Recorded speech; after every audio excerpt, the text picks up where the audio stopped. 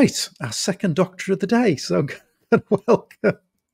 welcome Rachel Russell, who's the Senior Regional Advisor at Foundations, and Rachel's going to go through some of the findings from the DFG Children Summit that we held a few weeks ago in Birmingham. Yeah, it's a hard act to follow, and it's not often I get my Sunday name out. Yeah, just going to spend about 10 minutes just giving people a feel for what we covered in our second DFG Summit. So last year the summit was around assessment, and this year we had a summit again in Birmingham, and this year it was around children and DFG. So the Foundations team were joined by, I think we had around 190 odd practitioners, including occupational therapists, technical officers, case workers, managers that joined us in Birmingham for the summit. Hopefully I can get my slide to move, just bear with me. So just in terms of why did we feel we needed to do a DFG summit for children, this is a real email that we received, and it's very typical of the emails that we get from, as regional advisors, from you guys out there doing the job. And I think what this email shows is just kind of the challenge that we face in terms of adaptations for children. It shows, obviously, we've got a child with really complex needs. We've got a child where we've already, or the practitioners, the OTs and the technical officers had already previously done something. Obviously, they were trying to involve the parents in the process and the assessment for the adaptations. Obviously, they as a team were really struggling to know what to do. Where's the evidence around what adaptations we should be providing? What solutions are out there? What adaptation solutions are out there? And also, I think really telling at the end of this email, which again we're hearing a lot as regional advisors, is, and I'm sure you are all experience, that you're getting more and more of these types of complex children's cases. So the summit was about bringing together the sector to look at some of those really thorny issues, I guess, that there are around DFG and DFG delivery for children. Now, the summit is very different to our roadshows, and it's very different to kind of a traditional conference that you might go to. So obviously a traditional conference, you're going to be kind of fed information, whereas for us a summit is that opportunity where we can bring everybody together that's got a collective interest in an issue and actually look at collaborating, looking at what the issues are, sharing potential ideas around actually how we could solve some of the issues that we have in terms of DFG and children's cases. And a summit, this is just a definition of a summit, which is about bringing together leaders, that collaboration to resolve those real world issues. So that's why we chose to do a summit. And as I say, it does have a very different feel to our road shows, and it is very different to a conference, because I guess you're coming to share your expertise when you come to the summit. So that's why we did a summit, because we need to bring you guys, the sector, together to look at actually what are the issues, what are you currently doing, what could be, if we do some blue sky thinking, what could be some of the solutions. The other thing that we always say at Foundations as well, and I know this might sound a little bit corny, but no matter what role you have in the DFG, whether you're a caseworker, whether you're the manager, whether you're a commissioner, we all have that potential for leadership and change. So doesn't matter who you are, we see you at Foundation as being those leaders for change. So just to give you, just go through the next few slides, just in terms of, so you can get a feel for what we did at the summit. Obviously, we had a warm welcome, and then we had plenary speakers. So we had Steve Ford, who is the CEO of the Royal College, and he just kind of gave an overview around some of the workforce challenges that there are for occupational therapists, and kind of related that to the work around children's. We then had Luke Clement, who is a professor of law at Leeds University has done lots of work with Cerebra, which is a charity that supports children with disabilities, and he's done lots of work. So if you Google Luke Clement Cerebra and adaptations, that should bring up a few of the reports that Luke has done with the students at Leeds University. What Luke was able to do was talk about the challenges but opportunities that there are in terms of the statutory duties that housing has in terms of the Housing Grants Construction Regeneration Act, what statutory duty that social care has in terms of the Children's Act and the Chronically Sick and Disabled Persons Act that still applies to children, and kind of looking at, actually, if we look at children's adaptations in terms of what will the system benefit in terms of if we all work together. And as I say, Luke's presentation was able to kind of bring that to the audience. Just to let you know that all the presentations for the plenary session are available on our foundation's website. So if you do want to take a closer look at the slides that Luke presented and the challenges and opportunities around looking at this from a systems perspective, they are there. And then we had an absolutely fantastic presentation by Mark and Rhiannon. So they were bringing that lived experience. So actually, Mark is an occupational therapist. His daughter, Rhiannon, is autistic. But what they were able to do was deliver a very pragmatic and I think level-headed presentation around the benefits of having a DFG and what their family has achieved and the outcomes, the adaptations have achieved for Mark and his family, and particularly Rhiannon. So he's able to bring that, but also just he uses humour really well in terms of actually some of the challenges that they had as a family. And actually, I think sometimes as an occupational therapist, I think, we work 9 till 5. I know we often work longer hours than that, but I think sometimes, we don't live it 24/7. And, I think what Mark was able to bring alive, along with Rhiannon, was that actually what it feels to live through the DFG process 24/7. So that plenary session, those 3 speakers really set the scene in terms of actually some of the opportunities, but also some of the reality and challenges that we experience around DFG delivery for children. The meat of the day, I guess, were the 4 workshops. So we designed 4 workshops around the common issues that we get queries, emails, phone calls about at foundations, particularly us as the regional advisors. So we had 4 workshops, and those attending had opportunity to attend 2 of these workshops. So we had a workshop that was facilitated by Paul and Luke Clement, and that was looking at integrated funding for adaptation. So what are the challenges? What could we do differently? Paul had developed a kind of protocol, a matrix for the summit, and that's hopefully something that we're going to work on. But that was what that workshop was about. So looking at what the challenges around funding adaptations, because as we know with children cases, often, sadly, the issues don't fall neatly within the 12 purposes for which you can use a mandatory grant, and often the needs are wider than what we can do with the DFG, and how do you get everybody else. So that was what that workshop was about. We had a workshop around managing expectations. So how do we work really well with families? How do we make sure all the stakeholders work well together in the DFG?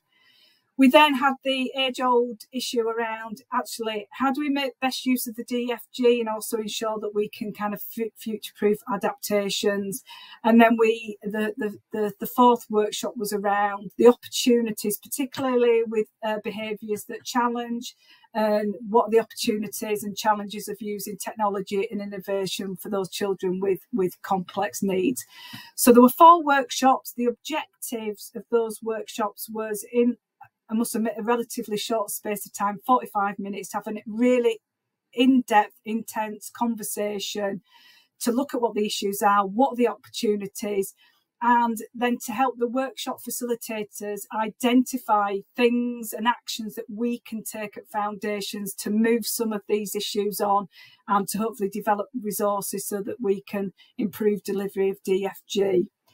So what I'll do is I'll just go through the 4 workshops so that you can get a sense of what kind of were covered in the discussion. So here's Paul introducing his protocol, looking at the different strands of funding.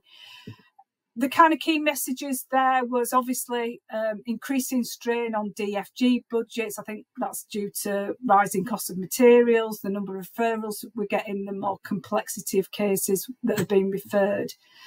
There was obviously a recognition and an opportunity to improve cross-collaboration across the sector.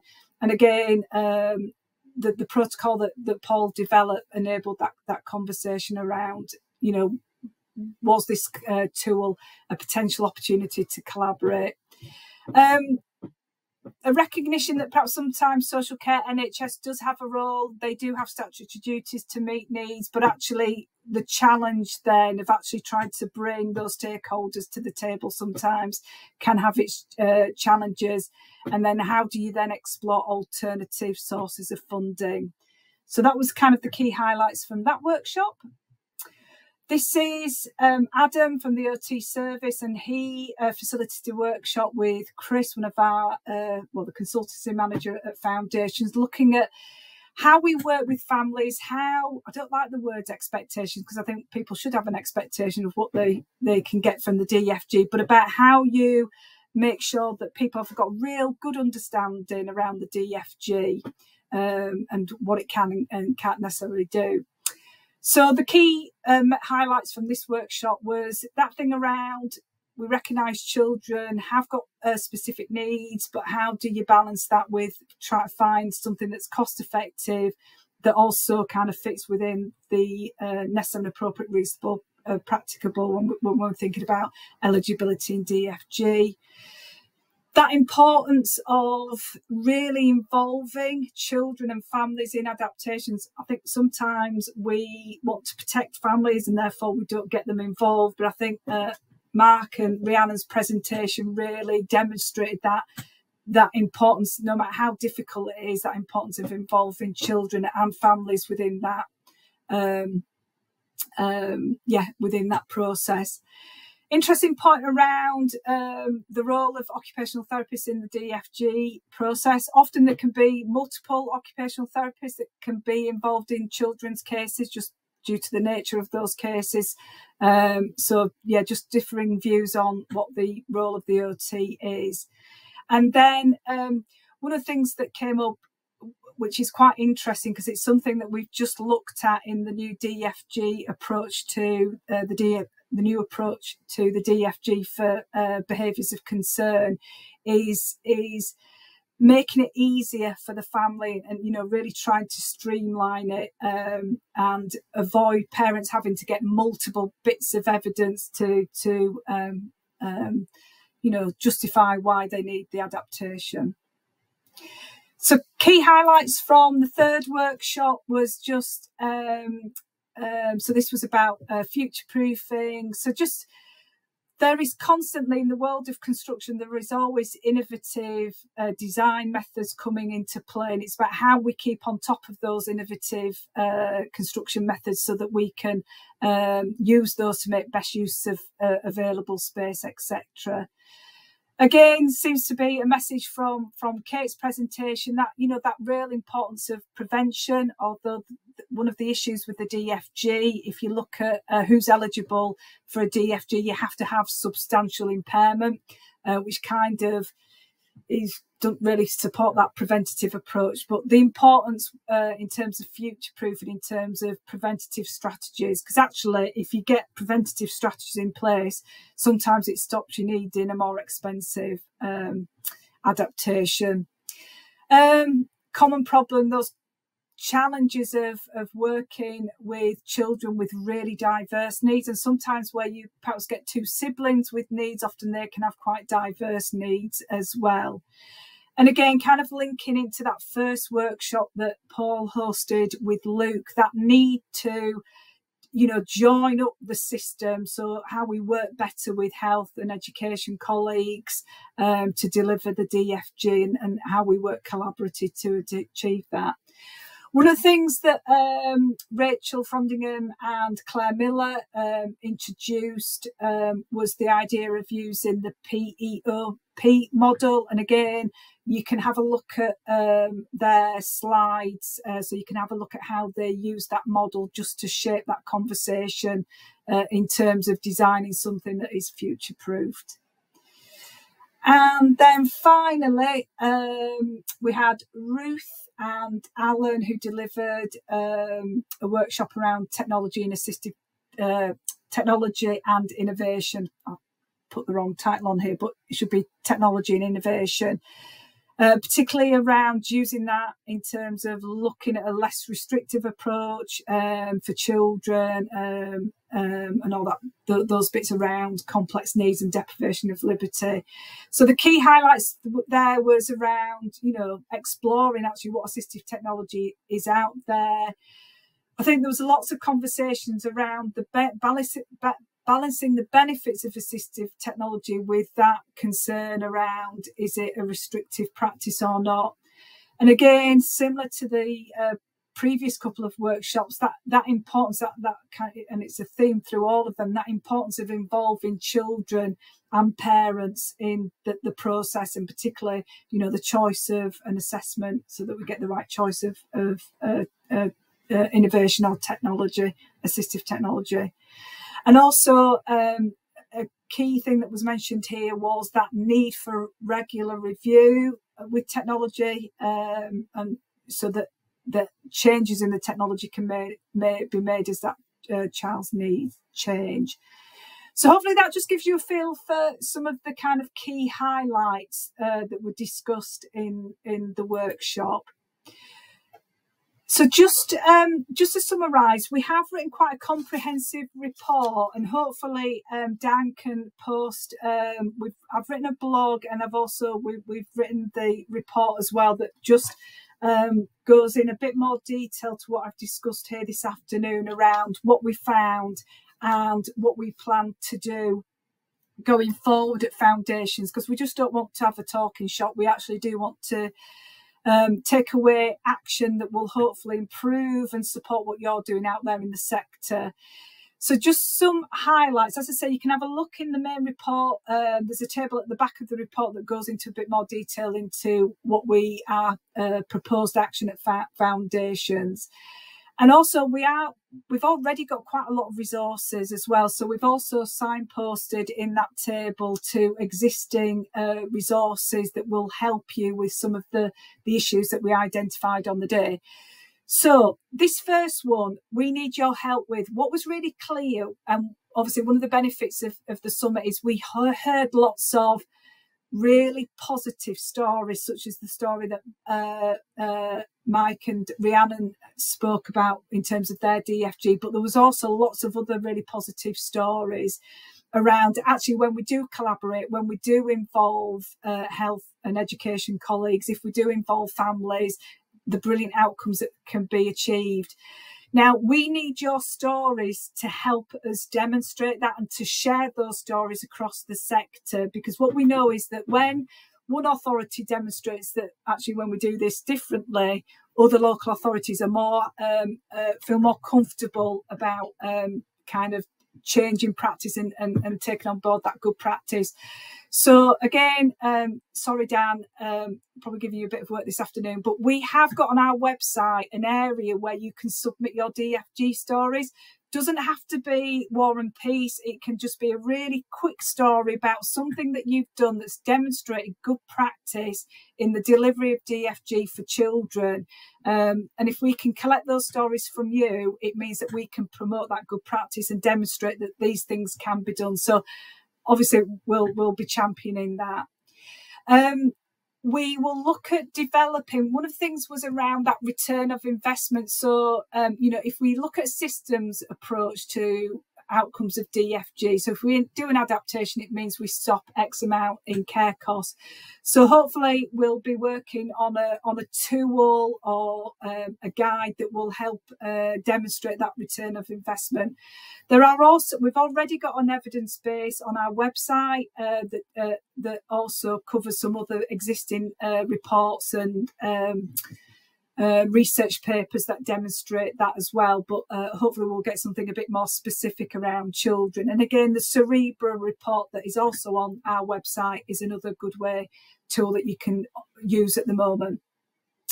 We're already working with Alan, developing a guide in terms of the DFG and assistive technology, so hopefully we'll be publishing that.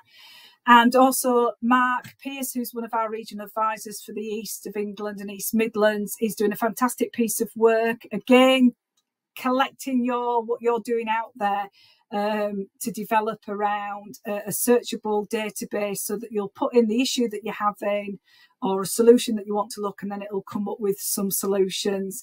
And again, you can find more about that on our website.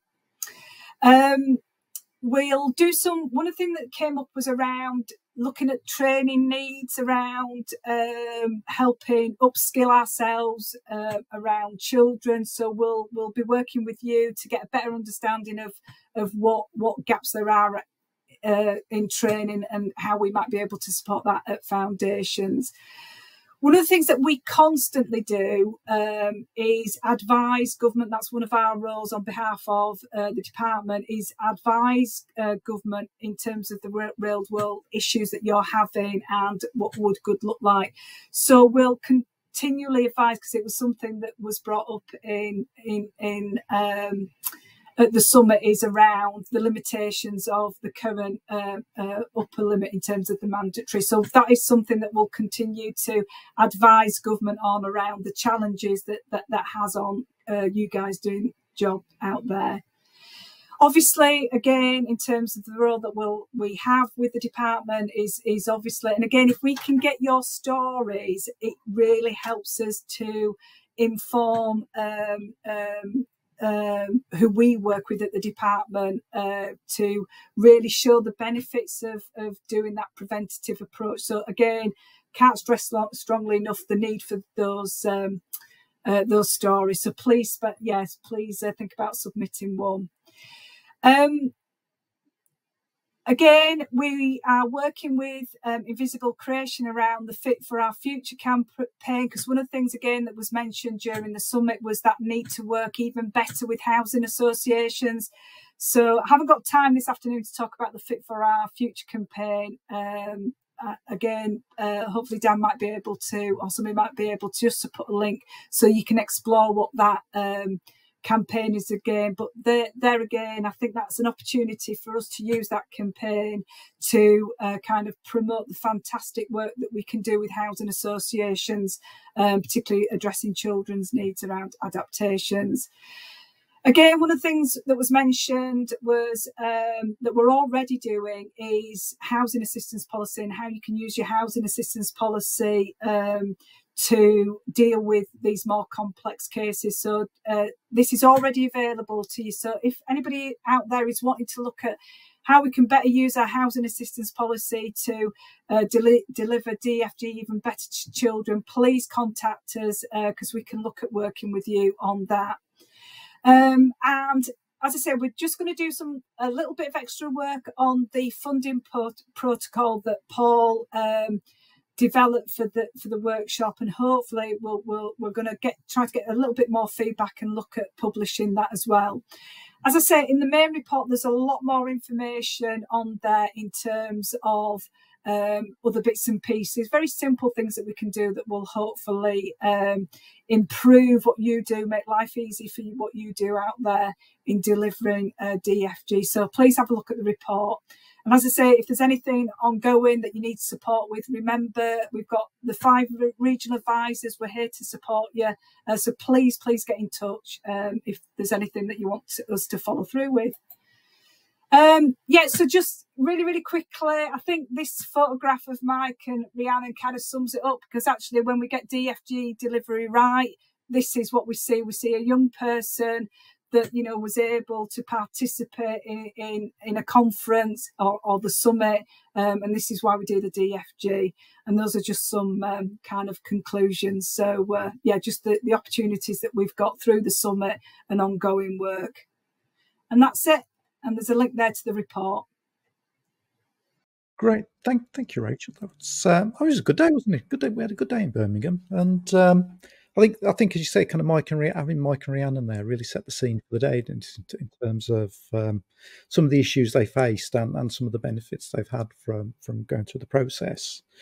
And I think kind of my takeaway from the day was that these kind of big and complex cases, even referring to them as a DFG probably isn't particularly helpful, because they're not actually DFG. Kind of DFG goes up to 30,000. If you're talking about something that's 200,000, then if I do my maths right, DFG is only 15%. So it's thinking of them as DFG, I don't think is particularly helpful. So that's, I think, something we'll be working on is looking at different ways to approach these more kind of complex cases that don't assume that they are DFGs. Because I guess kind of back in 1990s, 2000s, there weren't that many cases that were much more than the upper limit. But now that there are, it's very different, and taking the same approach clearly isn't working.